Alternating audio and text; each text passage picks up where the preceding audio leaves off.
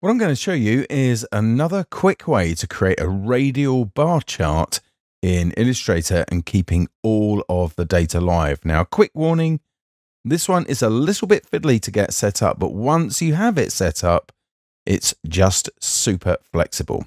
Okay, so what I'm going to do is tap J on my keyboard to start off with, which will get me the bar graph tool. Now, I don't need to worry too much about that. At the moment, I'm going to head towards the center of my artboard. I'm going to hold down Option and Shift or Alt and Shift on Windows and draw out the area for my chart. Now, I don't need to worry, as I said, about it being a bar chart just at the moment. I can go to the Graph Type menu and change that to a pie like so. Okay, so let's enter some values in here. So I'm going to enter 90 in the first field there and 10 in the next field. Then I'm going to move down to the next row and we'll do 75 there and 25 there, and down one more row we'll do 60 and 40 just there. So they all add up to 100, and we'll hit the tick like so, and this is what we get. We get 3 charts like so. Now, just to show you, if you'd enter the data differently, if I transpose the data and reapply it, this is what you get. You get 2 pie charts with 3 sets of data in each. Let me transpose that again and hit the tick. I can now also close that window. And you know what? While we're in this particular state, we can just do a little bit more housekeeping. So first of all, I'm going to remove the stroke from all of the charts just there. So no strokes, that will just spoil the effect. And then I'm going to get my group selection tool. Okay, so if you long press on the direct selection tool, you'll find that just there. And I'm going to click and shift click on all 3 gray wedges. And then I'm going to make sure they have a fill of none also. As far as Illustrator is concerned, they are still there, but they just do not have an appearance. Let's go ahead then and add some more colors. So I'm going to choose some of these wedges like so. So this one here, I don't know, I think I'll make that maybe sort of a greenish color like so. And then we'll go ahead and add another color on the edge here. Let's make something nice and bright on the outside. There we go. I think that's going to work pretty well. Now I'm going to switch back to the main selection tool and click on any one of the pies, and it will select the entire chart object. We'll go back now to the Graph Type menu. Okay, so here I'm launching that from the Properties panel. And what I'm going to change here is I'm going to change the position to stacked. Okay, I'm also going to make sure that Sort None is the option just there.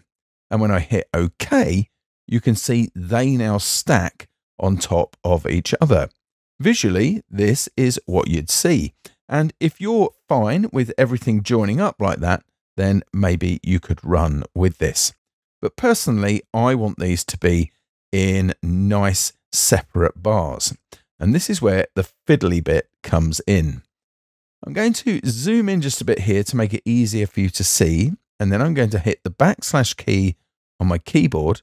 To get the line tool, I'm going to go to the center of the chart, start drawing, hold down Shift, and take this right the way out to the edge of the chart like so. Perfect. Now, if you want to give that a color just temporarily while you're looking at it here, then go ahead and do that. So this has 2 points, one on either end. I'm going to use a command in the Object menu. I'm going to come down to Path and choose Add Anchor Points, and it will add an anchor point between any pair of points. So now we have an anchor point in the middle. I'm going to go ahead and do that again. So Object, Path, Add Anchor Points, and you'll now see that we have another one here, okay, and another one here. And I'm going to do that one more time. So Object, Path, Add Anchor Points, and then we have some points right in the middle of each of those wedges. Now, you can just work with this line, but what I tend to do to make my life even easier is still with the line tool selected. I go to the first of the anchors that I want, hold down the Alt or Option key, and click and drag upwards to create a perpendicular line like so. I'll then go across to the next anchor. So there's one here, but I want the one in the middle of this line, as it were. Option key down, click and drag upwards again like so. It doesn't matter if they're not exactly the same height. And then just one more time, okay, over here. Do that because it gives us a nice easy target to work with. Then we can go ahead and switch to the selection tool and delete, okay, that line. All right, we are halfway there, at least maybe just a bit more beyond. So we'll tap L on the keyboard to get the ellipse tool. We'll move to the center of the chart, hold down the Option key and the Shift key and click and draw outwards like so until you meet that first path there like that. Then deselect everything, so Shift Command A, Shift Control A, return to the center and Option Shift drag outwards like so to draw another circle, and then repeat that just one more time to get the 3 circles that we need. There we go, drawn out to the path like so. And then we can switch to the main selection tool and just select the 3 lines here because they've done their job. We can delete them, then select the 3 circles that we just drew and increase their stroke weight to the width we would like our bars to be. So I'm going to go with something like this. I think we're sort of half the gap, as it were, between each one. Once you're happy with that, you can go ahead and go to the Object menu, come down to Path and choose Outline Stroke.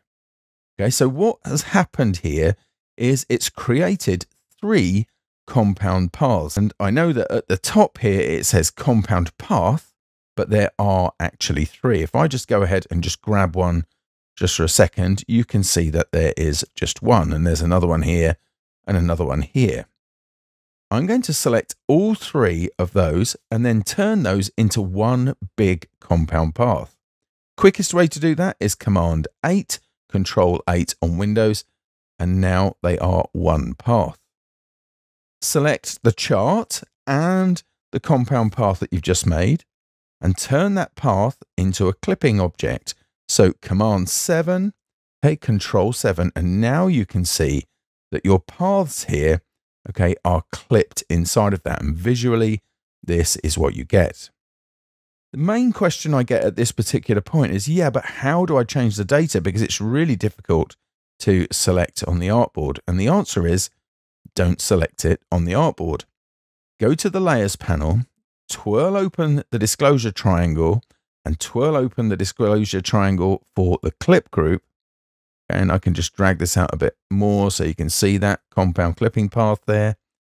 And then select the chart, and then you can edit the data. Now, unfortunately, it isn't appearing at the moment in the Quick Actions area, but I can just go down to the Object menu, go to Graph, and choose Data from there, and then make whatever changes I want. So let's just say this one here is going to be 80/20, there like so. Hit Return, or the check mark, and you can see how that's adjusted, and it will adjust as many times as you want. You can still get the Group Selection tool to target different parts of the chart. You can see here that I'm actually selecting the chart just there. So I'll go ahead and change the color of this one to make it nice and bright orange. There we are. Perfect. That's how you can create a radial bar chart in Illustrator, keeping the data live.